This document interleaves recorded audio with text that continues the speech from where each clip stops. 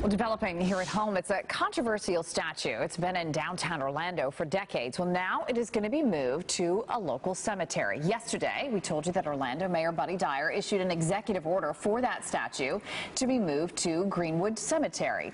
This morning, we are speaking with Don Price. He is the sexton from Greenwood Cemetery, talking about the big move. Good to see you. Nice Thanks for coming in to visit us.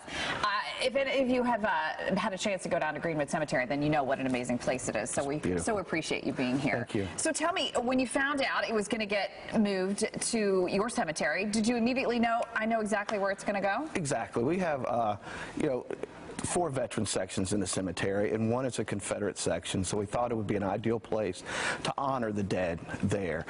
We have a Confederate section and a Union section that are right across from each other, so it makes a good fit. And all of our veterans that are buried in the Confederate section are veterans. We have no casualties from the war. Oh, wow. Okay, so this statue, it was interesting. You and I spoke on the phone yesterday, and you said, you know what's interesting, Amy, is that we're going to actually have to x-ray it to figure out sort of how it's all put together, Correct. Right? Correct. It was originally put together in 1911 when it was donated to the city. When it was moved in 1917 to the current location, I mean, we just don't have the plans, and those people aren't around anymore. So yeah, there will be an x-ray done to see kind of what it is. We believe it's in 7 pieces that are stacked, but we really need to know how they're put together, what they're done before we can even attempt to move it. We've been watching over the last couple of weeks the video from New Orleans of them putting the, moving the statues, and it looks like quite a process. Mm-hmm. Yeah, and it will be.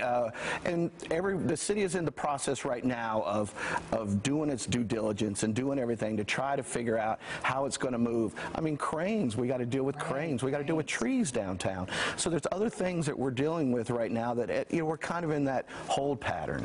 You mentioned to me that you also have a cannon that was donated that's now in the Confederate section. Correct. About a couple months ago, we got the cannon from Robert E. Lee Middle School, and that's now College Park Middle School. Right. So this section is growing, as I say, little by little as we do. You keep getting gifts, as you call them, right? Yeah, they get gifts. Gifts from the Confederate section. Okay, I want people at home, if they've never been out to Greenwood, to know how they can come out and get a tour by you, because it's truly amazing. Well, we do our Moonlight History tours Friday closest to the full moons. They are free to the public.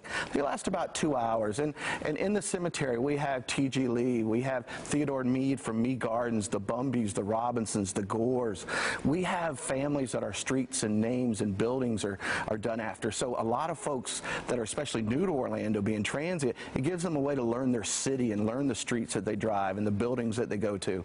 The tours are completely free, but at the end of the tour, I pass a bucket for a local charity. I love it. And they usually book up pretty fast, yeah? Yeah, they book up pretty fast. And I like to say it's because it's a good tour, but what it is they book up online so everybody can grab a few tickets quickly. Well, listen, Don Price, you are such an amazing Orlando historian, and we appreciate you being with us this morning. So thank you so much. Thanks for having me. All right, good to see you.